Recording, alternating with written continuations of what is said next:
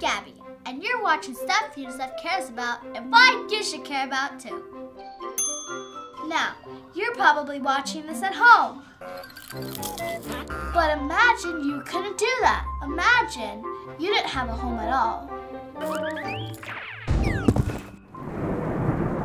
Well, that's what happens to a lot of people. It's something called the refugee crisis. And joining me to talk about it is our crisis expert, Timmy. Hi, great to see you again. And of course, Mr. Fishy.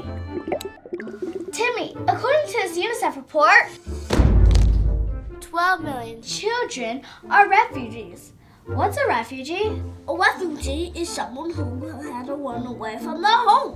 Why would they have to run away? Because some places are not safe. Like the corner of St. Nicholas on 111th Street? Worse. Way worse. And some places there's a lot of people who fight. People are mean to you, so you have to run away. Why would they be mean to you? Because they don't like the way you look.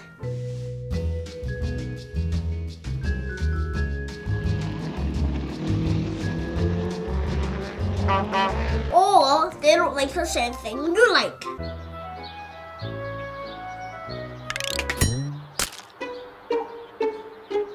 That would make me want to run away too. What's that, Mr. Fishy? There are some pretty cool refugees? He's right, like Albert Einstein. Refugees equals pretty cool. And Salvador Dali. I am Dali. And Superman. Superman. And today's special guest, he's 11 years old. He's from Syria, but he had to leave because people were fighting. Please welcome Basil!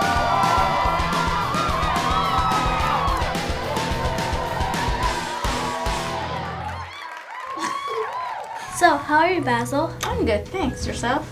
Good. So, are you a refugee? Well, yes, I am. Does that make you sad? No, I'm happy. I'm just free and safe, and that's all what I want. So now you live in Canada. What's Canada like? It's really awesome.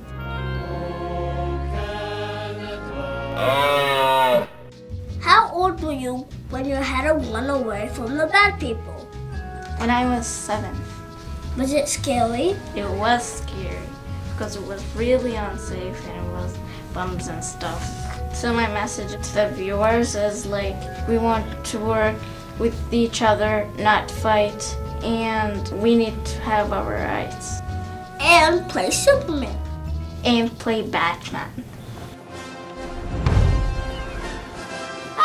Well, there you have it, folks. This is a friendly reminder to be nice to everyone, no matter where they're from. Basil, thank you for joining us. And thank you, Mr. Fishy.